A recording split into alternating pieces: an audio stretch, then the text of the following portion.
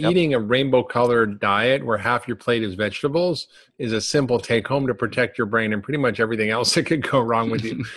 So we've got choline, we've got flavonoids and phytonutrients. What other major nutrients are an issue? Well, the minerals. So the key ones that almost all of us are deficient, as you know, in zinc.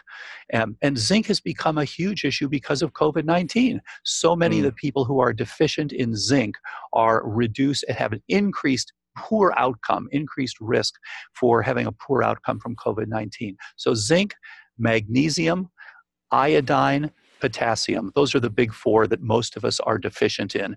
And then, of course, vitamin D, as you know, the study that just came out about 10 days ago, showing if Yeah. you take the people who are low in vitamin D, they have a much worse outcome in COVID-19 Yeah. than the people who have sufficient vitamin D. And of course, Alzheimer's is no different. The same thing you see. People who are low in vitamin D, more likely to get Alzheimer's, people who are sufficient vitamin D. And of course, same thing in multiple sclerosis.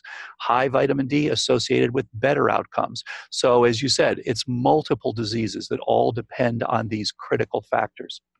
Some of the most important things I found are B vitamins. I once had a patient Yep. who was about Yep. 80 something years old. She was on multiple boards, very successful woman, but was noticing depression and really severe cognitive decline. Had been Yep. diagnosed with MCI or pre-dementia, told to get her affairs in order. She came to see me and I'm Yep. like, checked her levels and found she had a really high level of something called methylmalonic acid and Right. homocysteine, Right. which are things that most doctors don't check, but reflect your status of B12, which is Right. methylmalonic acid, and homocysteine, which is the folate, and Right. even B6. So I basically gave her B12 shots, high doses of methylfolate, which is a particular kind. Saw she had some genes that made her need a special kind of folate.